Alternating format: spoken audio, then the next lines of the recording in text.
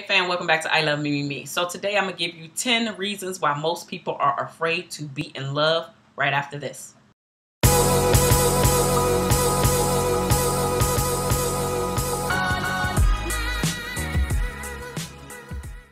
Alright fam, thanks so much for coming back to I Love Me, Me, Me. So I have 10 tips for you, especially if you are one of the people out there who really want love, but you are super scared to let down your defenses. Speaking of that, a lot of us have these defense mechanisms that we hold on to, especially when it comes to the matters of the heart, letting down our guard and being vulnerable and absolutely letting somebody in. And we try to hold on to these things for a sense of control, because you got your heart broken before and you don't want that to happen, for a sense of security. Ain't nobody gonna get me, like they got me before. Just all of these things that we have, holding on to them because we really think that it's actually keeping us safe from getting hurt, from being harmed, from people taking advantage of us. So we don't like to let down our guards, and especially when it comes to the matters of the heart and being in love. It can be a very scary time for lots of people out there. And a lot of times this is why people will sabotage the relationship unconsciously or even consciously. They are sabotaging the relationship because secretly they do not believe that that relationship is, or I should say that they are good enough for that relationship that they're trying to pursue. Or maybe they think that the person themselves is just too good for where they are in their lives and who they are currently in their life. They're not bringing enough to the table, etc., etc., etc., etc. So we're going to jump into these 10 tips, all right? So what drives our fears of intimacy? What keeps us from finding and keeping the love that we say that we actually want? The first thing to think about is because love makes us vulnerable. Makes us vulnerable because you're opening up and sharing all of these things about yourself, and you're like, okay, am I actually going to be accepted after I share said information? So we get scared and we become scary little kids because we all just want to be accepted. We all just want to be loved. We all want to feel a part of something and somebody, the love that is real. So it's vulnerable and it's scary. The second reason why people want to stay away from love and getting in love and in a loving relationship is because new relationships stir up old past that hurt you before. Yes, those past hurts. And it's because you didn't reflect and get rid of that baggage. But that's not this type of video today. But that's why it's doing that. It's stirring up all that stuff that you didn't deal with. So you're scared again to be vulnerable, to let down your guard, because ain't nobody gonna get you like they got you before. Yep. The third thing really hit home for me, which is with real joy comes real pain. And that is absolutely true. Like, again, none of us want to be hurt. You don't wake up and say, you know what, I want to be hurt by my boo today. I want them to hurt my feelings. No, nobody wakes up and does that. However, because we are human, our spouse is going to hurt our feelings someday. It doesn't have to be intentional. That doesn't mean that you're not going to get your feelings hurt. And the pain from you getting those feelings hurt is real. And nobody likes to feel the pain. I'm one of them people too. My boo be hurt my feelings. And I be like, because quiet as it's kept. I'm sure I said it on here before. Like, I am a big crybaby. Like, I am very sensitive. But everybody don't get to see that side of me. But by now, of course, my husband has seen that side of me. I get my feelings hurt quick. So, yeah, that pain don't never feel good. Sometimes he being a jerk about it. Other times he don't mean it. It is what it is. But that don't mean I don't get my feelings hurt just because it is what it is. The fourth thing to consider is that love is usually, not 100% of the time, but it's usually unequally yoked. And what I mean by that is the times that I'm loving you and wanting to be in your company and wanting to be all around you, you might be thinking about that goal that you're trying to attain. So all of that energy and that lovey-dovey-ness that I'm trying to give to you is because I want it back in return. And unfortunately, because you up in here in this headspace, you are not able to give it to me. And a lot of times it goes like that in a relationship. When you're ready to give and love, love, love, love, love, they down here somewhere and they cannot return it for whatever reason. It's not that they don't want to. Whatever they are focused on, it doesn't happen to be the relationship at that moment, at that seasonal time in their life. So it can be unequally yoked at times. And that's scary too. The fifth reason why a lot of people don't want to be in loving relationships, unfortunately, is because your siblings, your parents, all of those family members that you are super, super close with, now this person becomes your immediate family. And you're kind of pushing those people to the side. Not on purpose, it's just a natural progression in life, because especially if you're trying to move toward the marriage stage, the person that you are now cleaving to is your spouse. And so it's not your mom no more. It's not your dad no more. And at some point, it won't even be your children. It will be you and your spouse.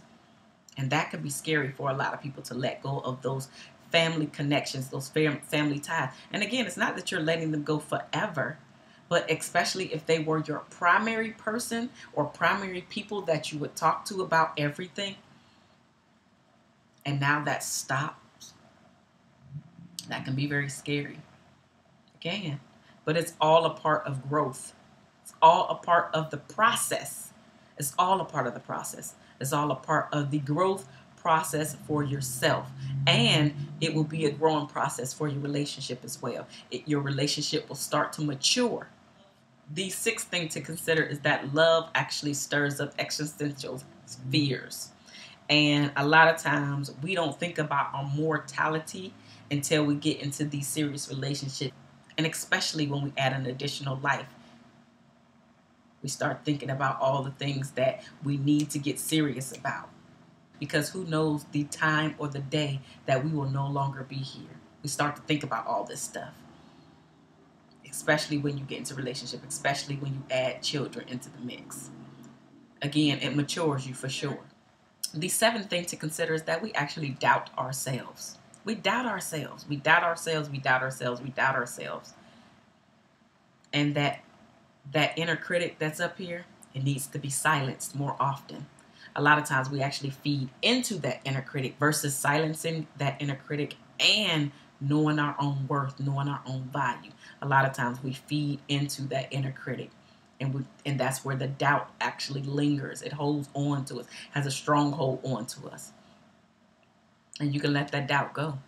And you can absolutely silence. No, not can. You have to start to silence that inner critic. Eighth reason why people do not want to be in loving relationships is because it interferes with your life's plans. And that is absolutely true. It interferes with your life plans because when we're going through this journey in life, right, we're usually thinking about ourselves. And before you get into a serious relationship, and especially marriage, and add in all of these people, meaning children, and taking on all of these things that you didn't think that you were going to have to take on, it throws all these curveballs. It throws all these curveballs into your life, and you like, what the heck is going on? I'm trying to get from point A to point B in a straight line, and unfortunately, love's journey and life's journey usually is usually not a straight line. It's usually all before you get to point B. You go through so many roller coaster rides throughout this life, throughout this journey, throughout love. And a lot of people don't think that they want to go through all of that. And guess what? You still go through it on a smaller level. You're still going through it. But adding in an additional partner is very scary for people, because then you have to take into consideration the life plans that they are going to throw at you. And yours are now, again, curveball, curveball, curveball, compromise. I don't want to do that. She don't want to do that. You know what I mean? So there's a lot of things to consider. However, it's beautiful. It's beautiful taking the life journey with somebody else.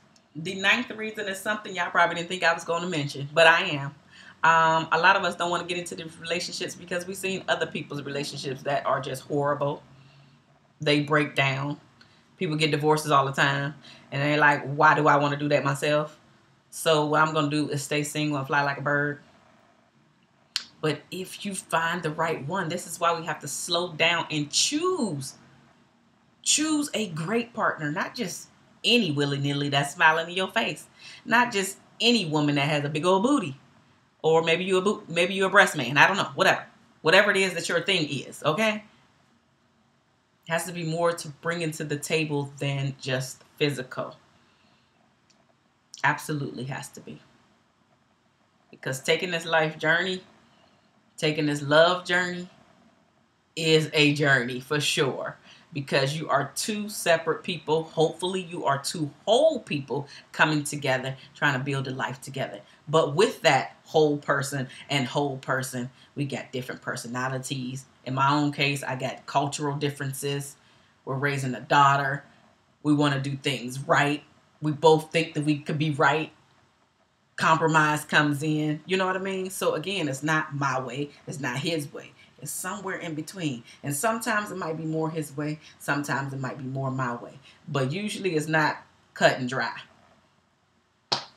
But taking this life's journey, it is a journey. But for sure, it's a beautiful thing. Especially if you're doing it with somebody that you cannot live without. You truly want to be in their space. You truly want to be a part of their life. You truly want to have children and just love on your babies together and see them flourish and just be like, wow, I helped that life come into this world. And now we sending them out there together. Y'all still a unit.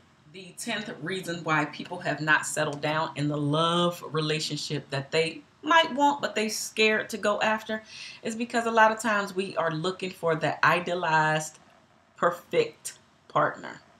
And there are no perfect people out here, including yourself, including myself. None of us are perfect, even though we are absolutely looking for that perfect person to settle down with. And a lot of times it's because of media. And the magazines and everybody getting airbrushed and, you know, they looking like a certain type of way and the models and blah, blah, blah. We got all of these people being thrown in front of us, not realizing that that is purely physical. But what's inside of them? But a lot of us are not thinking about the internal. We're looking at the external. And then we wonder why we get into these relationships and they absolutely are failing. It's because we're not doing the work. It's because we're not taking our time. It's because we see all of these breaking downs of relationships. And we start to internalize that myself. Because if their relationship broke down and they was good people and blah, blah, blah, you got all these things going on in your head. And if theirs didn't work out, oh, mine for sure ain't going to work out. So why even put myself through all of that drama? Not realizing that their story does not have to be your own. Especially if you are putting in the work to make it work. And not just one party, both parties are putting in the work to make it work. And not like stuffing a puzzle piece into a place that it does not fit. I mean, y'all fit pretty good together, but there's still some things that both of you guys need to work on. And that's okay. That is a part of the growth process.